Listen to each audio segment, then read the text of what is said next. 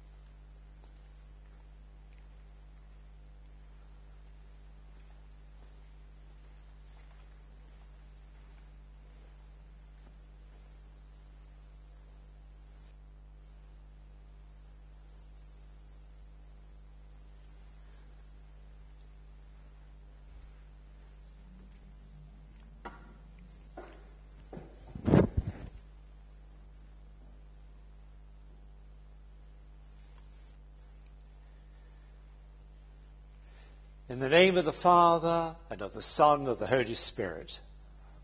The Lord be with you. Good morning to St Dunstan's Canterbury, and good morning to all those who are following this through the live stream. I'm Brian, and today it's the fourth Sunday of Trinity, and my theme today is interruptions, although I don't actually expect a lot of interruptions from you, but it arises from today's Gospel, as I'll shortly explain. Let us pray. Almighty God, to whom all hearts are open, all desires known, and from whom no secrets are hidden, cleanse the thoughts of our hearts by the inspiration of your Holy Spirit, that we may perfectly love you and worthily magnify your holy name, through Christ our Lord. Amen. Seeing we have a great high priest who has passed into the heavens, Jesus, the Son of God, let us draw near with a true heart, in full assurance of faith, and make our confession to our Heavenly Father.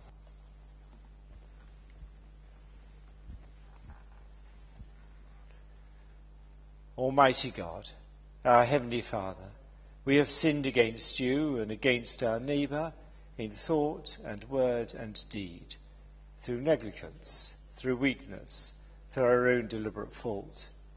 We are truly sorry and repent of all our sins. For the sake of your Son, Jesus Christ, who died for us, forgive us all that is past, and grant that we may serve you in newness of life, to the glory of your name. Amen. Lord, have mercy. Christ, have mercy. Lord, have mercy.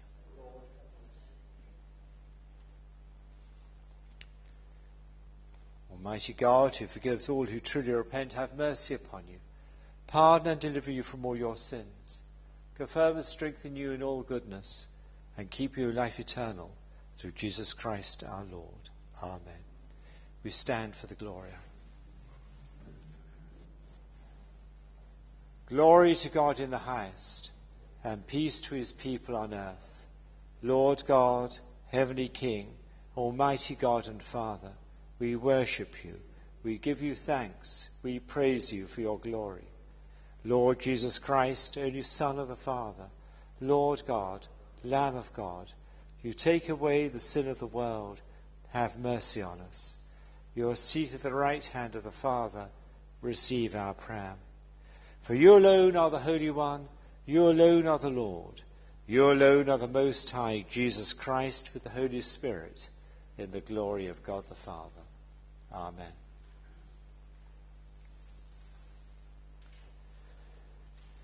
Let us pray.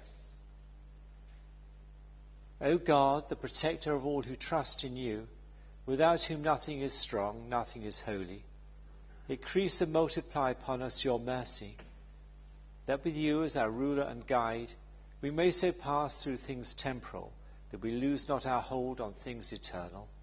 Grant this, Heavenly Father, for our Lord Jesus Christ's sake, who is alive and reigns with you, in the unity of the Holy Spirit, one God, now and forever. Amen. And we sit for the reading of God's word.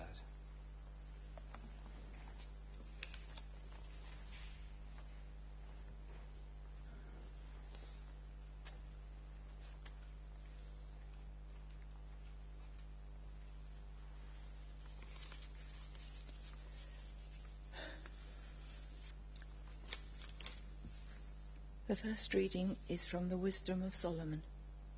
God did not make death, and he does not delight in death of the living, for he created all things so that they might exist, and generative forces of the world are wholesome, and there is no destructive poison in them, and the dominion of Hades is not on earth. For righteousness is immortal, for God created us for incorruption, and made us in the image of his own eternity. But through the devil's envy, death entered the world, and those who belong to his company experience it. This is the word of the Lord. Thanks be to God. The second reading is from the second letter to the Corinthians. You excel in everything, in faith, in speech, in knowledge, in utmost eagerness, and in our love for you. So we want you to excel in all this generous undertaking.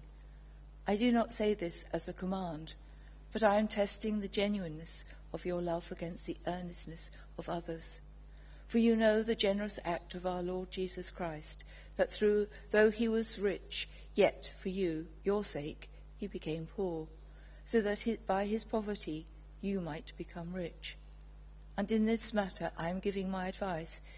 It is appropriate for you, who began last year not only to do something, but even to desire to do something, now finish doing it, so that your eagerness may be matched by completing it according to your means. For if the eagerness is there, the gift is acceptable according to what one has, not according to what one does not have.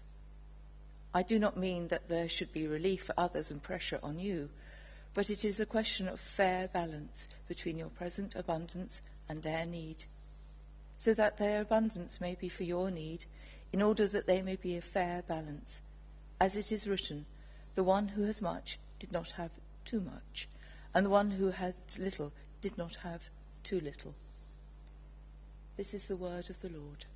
Thanks be to God.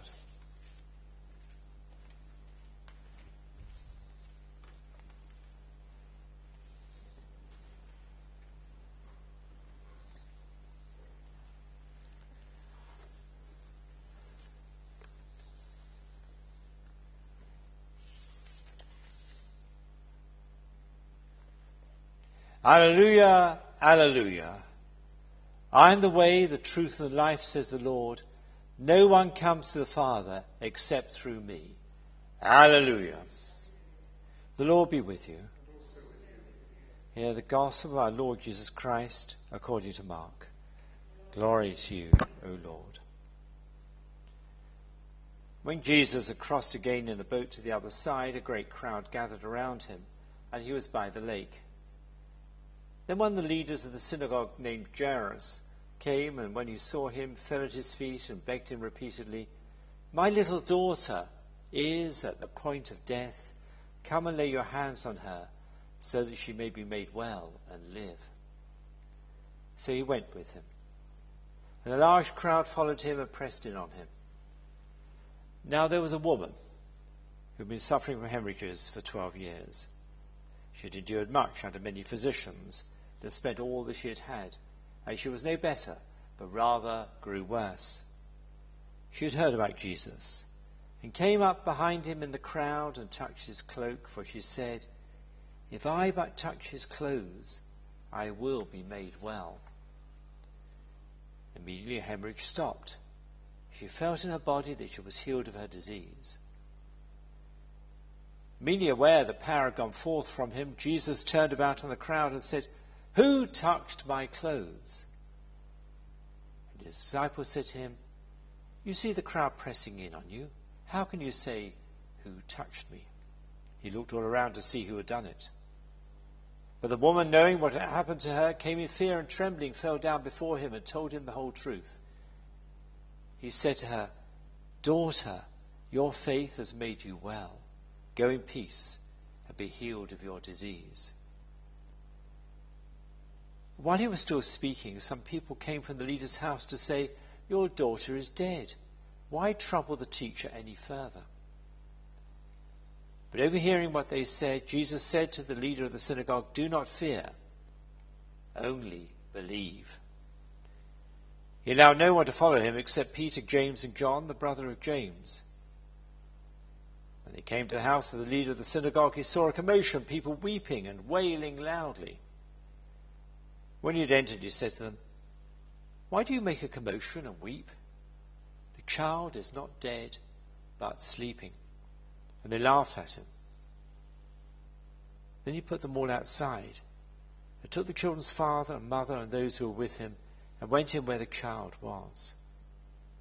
He took her by the hand and said to her, "Talitha, come," which means, "Little girl, get up."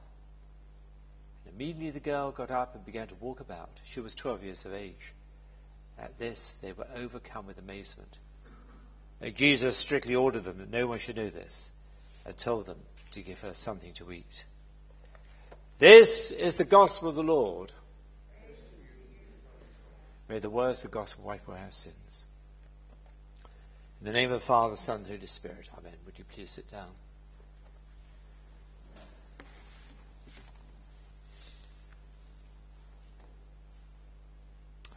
Well, how should we deal with interruptions in this busy world? In today's gospel, we learn how Jesus dealt with interruptions. A little girl is dying. Yet Jesus stopped to ask, "Who touched my clothes?"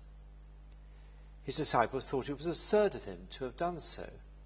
"You see the crowd pressing in on you. How can you say, 'Who touched me?'" Jesus might have been content to know that the woman was healed, but it took time to respond to her personal touch. Now, this interruption offers food for thought for busy people in the 21st century. We're all terribly busy, whether we're in full-time work or retired. We juggle with many commitments, and we do not like it when we get distracted from the task in hand. Now, I remember fondly a parish priest many years ago. He was a godly man, but on one occasion, I remember he became very irritated when he heard a parishioner had suddenly died, as he threw all his plans for the day out of the window. He was wrong to react like that, but this was a very human failing. The great spiritual teacher, Henry Nouwen, one of my gurus, once remarked, "You know, my whole life I've been complaining that my work was constantly interrupted, until I discovered that my interruptions were my work." Now in Mark's Gospel, the Gospel which we're following this year, Jesus is interrupted repeatedly by Peter when he's at prayer, by a leper when he's preaching in the synagogue, by a paralytic when he's speaking the word, and by a sick woman while on his way to heal a dying girl, as in today's Gospel. The crowd rebukes a beggar whose cry for help interrupts Jesus on his way up to Jerusalem on his critical mission. In all these stories, Jesus' divine authority is placed at the service of desperately needy people. Well, how do we respond to the example of Jesus despite our busy lives? His sensitivity should make us patient and loving and make us prioritize what is profoundly important. Amen.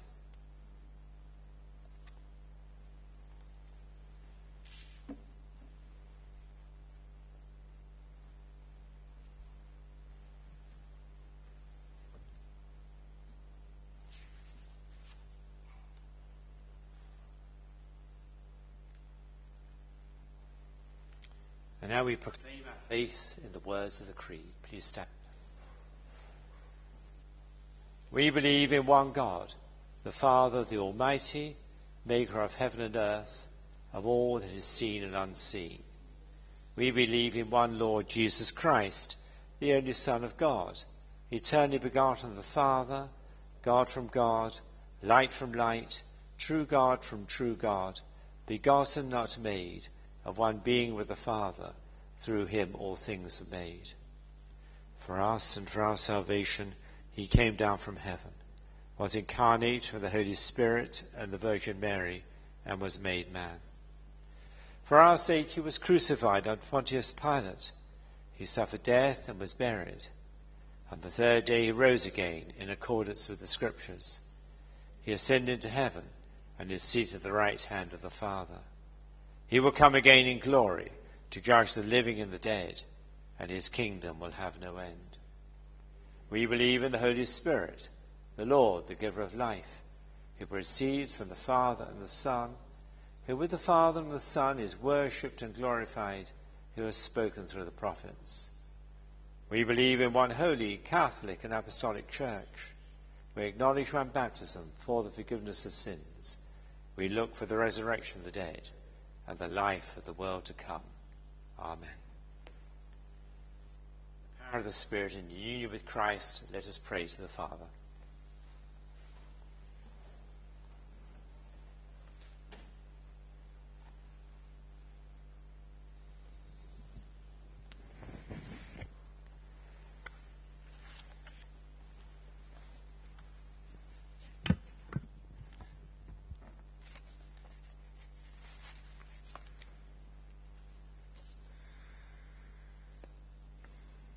Almighty God, our Heavenly Father, you promised through your Son, Jesus Christ, to hear us when we pray in faith. Lord, in your mercy, hear our prayer. Blessed are you, Creator of all. To you be praise and glory forever. As your dawn renews the face of the earth, bringing light and life to all creation, may we rejoice in this day you have made, as we wake refreshed from the depths of sleep. Open our eyes to behold your presence, and strengthen our hands to do your will, that the world may rejoice and give you praise. Lord, in your mercy, hear our prayer. Lord, we pray for peace in a turbulent, troubled world. We pray for Israel, Palestine, Syria, Ethiopia and Eritrea. We pray for all those suffering because of COVID, for those who mourn, for those without the comfort of families, for separated families. We pray for all healthcare staff struggling to cope and desperate for relief and release from the pandemic. We pray for honesty and integrity among those who bear responsibility for the crisis that surrounds us. Lord, in your mercy. Hear our prayer. Lord, you have called us to be one, to live in unity and harmony, and yet we are divided. Race from race, faith from faith, rich from poor, old from young, neighbour from neighbour. O Lord, by whose cross all enmity can be ended, break down the walls that separate us, tear down the fences and walls of indifference and hatred. Forgive us the sins that divide us. Free us from pride and self-seeking. Overcome our prejudices and fears. Give us courage to open ourselves to others. By the power of your Spirit, help us to be one. Lord, in your mercy. Hear our prayer. And we pray this morning for our own troubled country and for all those who feel vulnerable, attacked, anxious, or treated with suspicion. We pray for the health and morality of public life and for the Christian values of truthfulness, honesty, humility, and concern for all and their well-being. We pray that our democracy can be strengthened at all levels. Lord, in your mercy. Hear our prayer. Heavenly Father, source of all truth and wisdom, who knows and loves the whole creation, watch over our nation, that truth may prevail over distortion, wisdom triumph over recklessness, and the concerns of every person be heard.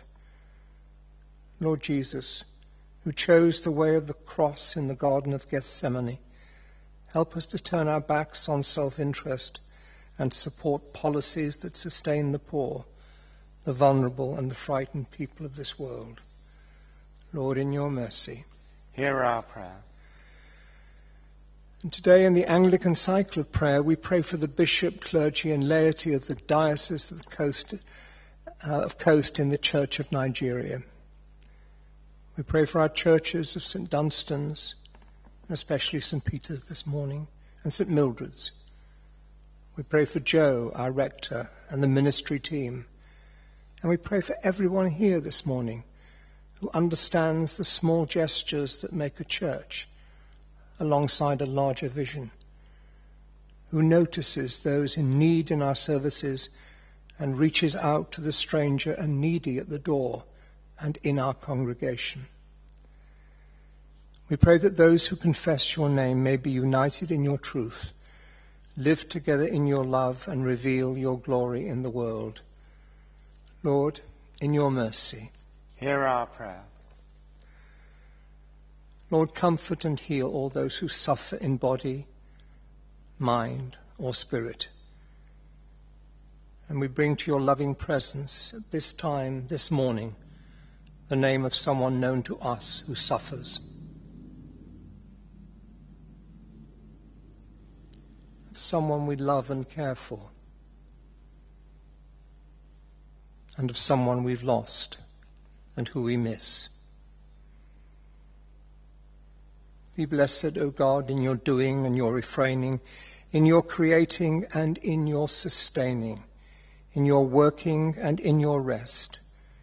Quiet at the center of movement, joy at the center of pain, peace at the center of strife.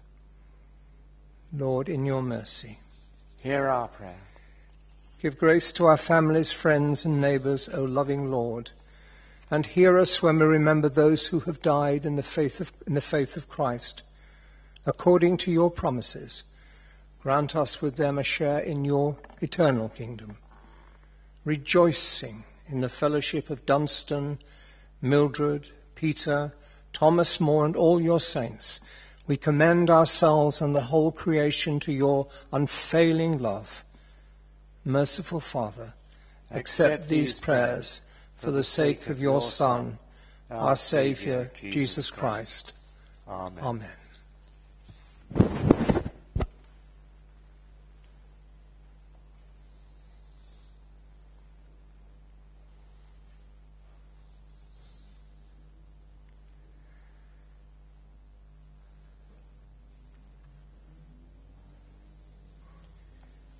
Thank you for the intercessions. Please stand for the peace.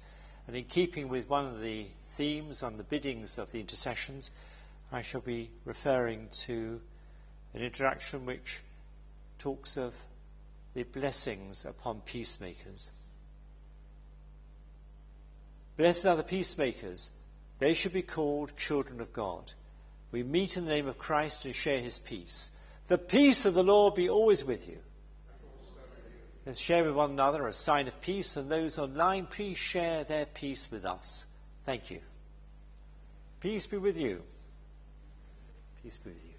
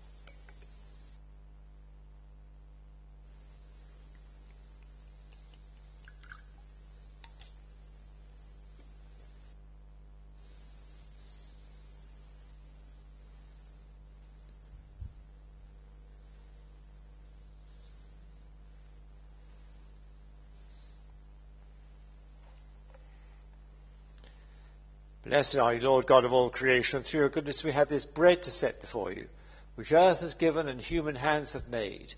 It will become for us the bread of life. Blessed be God forever. Blessed are you, Lord God of all creation. Through your goodness we have this wine to set before you, fruit of the vine and work of human hands. It will become for us the cup of salvation. Blessed be God forever. Let us pray. Look kindly, Lord, upon our worship and praise, that offering may be acceptable to you, and cause us to grow in your love. We ask this through Jesus Christ our Lord. Amen. The Lord be with you. Lift up your hearts. Let us give thanks to the Lord our God. Father, you made the world and love your creation. You gave your Son, Jesus Christ, to be our Saviour. His dying and rising have set us free from sin and death. And so we gladly thank you, with saints and angels praising you and saying, Holy, holy, holy Lord, God of power and might. Heaven and earth are full of your glory. Hosanna in the highest. Blessed is he who comes in the name of the Lord. Hosanna in the highest.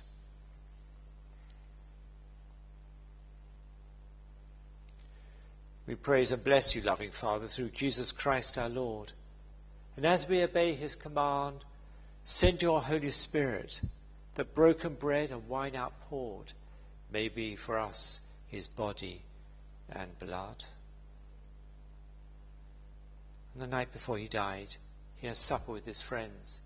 And taking bread, he praised you. He broke the bread, gave it to them and said, Take, eat. This is my body, which is given for you. Do this in remembrance of me.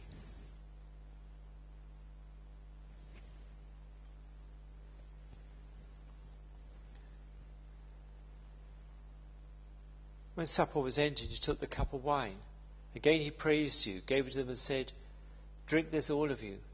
This is my blood of the new covenant, which is shed for you and for many for the forgiveness of sins. Do this as often as you drink it, in remembrance of me.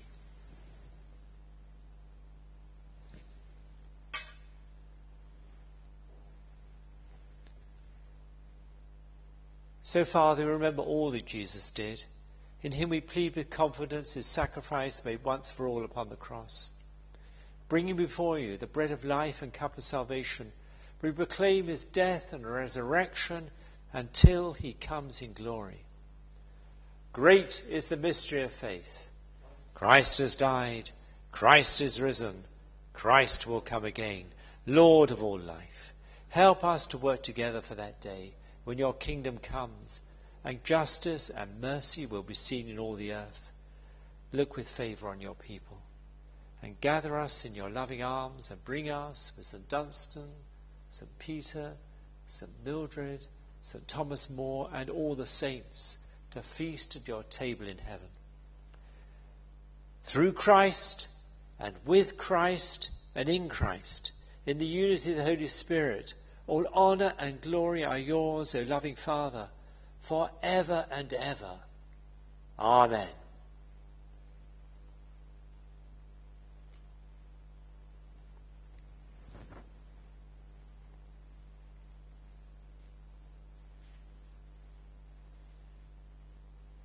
As our Saviour taught us, so we pray. Our Father in heaven, hallowed be your name. Your kingdom come, your will be done, on earth as in heaven. Give us today our daily bread. Forgive us our sins, as we forgive those who sin against us. Lead us not into temptation, but deliver us from evil. For the kingdom, the power, and the glory are yours, now and forever. Amen. We break this bread to share in the body of Christ. Though we are many, we are one body, because we all share in one bread. Lamb of God, you take away the sin of the world, have mercy on us. Lamb of God, you take away the sin of the world, have mercy on us. Lamb of God, you take away the sin of the world, grant us peace. Jesus is the Lamb of God who takes away the sin of the world. Blessed are those who are called to his supper. Lord, I am not worthy to receive you, but only say the word, and I shall be healed. The body and blood of Christ. Amen.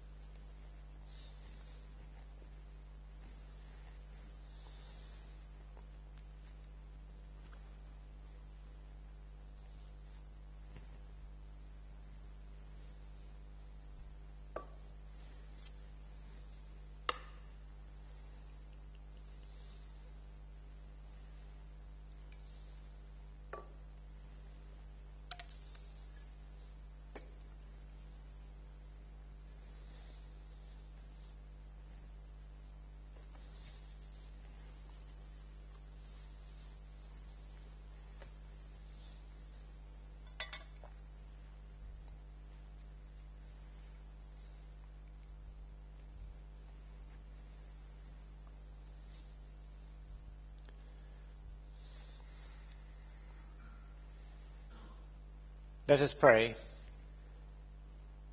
Eternal God, comfort of the afflicted and healer of the broken, you have fed us at the table of life and hope. Teach us the ways of gentleness and peace, that all the world may acknowledge the kingdom of your Son, Jesus Christ our Lord. Amen. We pray together. Almighty God, we thank you for feeding us with the body and blood of your Son, Jesus Christ. Through him we offer you our souls and bodies to be a living sacrifice. Send us out in the power of your Spirit to live and work to your praise and glory. Amen. The Lord be with you. Let's stand for the blessing of Almighty God. God the Father, by whose glory Christ was raised from the dead, strengthen you to walk with him in his risen life. And the blessing of God Almighty, the Father, the Son, the Holy Spirit, be with you and all those whom you love, the living and the departed, now and forevermore. Amen. Go in peace to love and serve the Lord. In the name of Christ. Amen.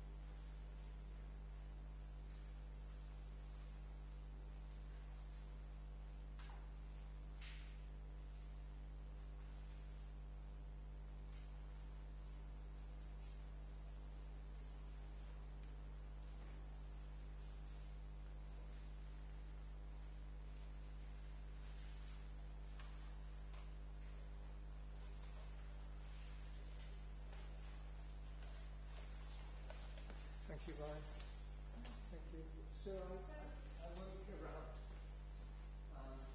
this next month, July. So. You'll be around July, right? Well, the first bit, that's not going to be my first, so this will be the last time.